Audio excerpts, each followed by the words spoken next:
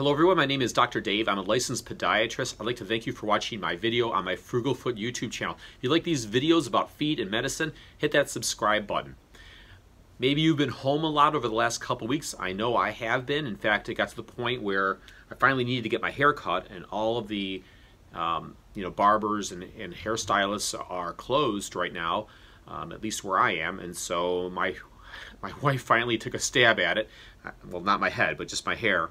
And I thought she did a pretty good job. But maybe you're having the same trouble with your toenails. Now, if you're diabetic or you have neuropathy or poor circulation, please, you've got to be really, really careful.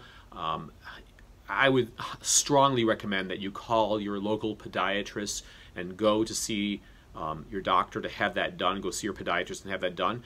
If you're at home and you have good eyesight and you need to cut your toenails and you can reach down and do it, I already made a video showing you the instrument that I use, and I'll leave a link to that video so you can check that out. Otherwise, you're probably using scissors or you're using something like this. This is what I use to cut my fingernails.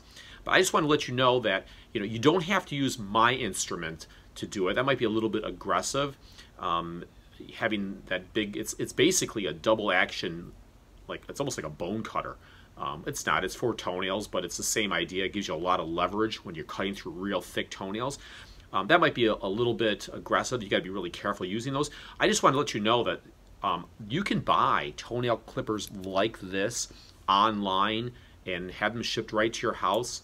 And it might be a little bit easier for you to use an instrument like this on your toenails. They've got a bigger jaw, and as long as you can manipulate it well with your fingers, you should be able to cut your toenails pretty safely. So you got to be careful. But again, if you're having trouble doing that, you got to call your doctor and have them do that. And hopefully you can find one that's open during these tough times that can get you in and can do that for you safely. So I'll leave a link below to one of the larger toenail clippers like I just showed you, and maybe that's something that can help you out.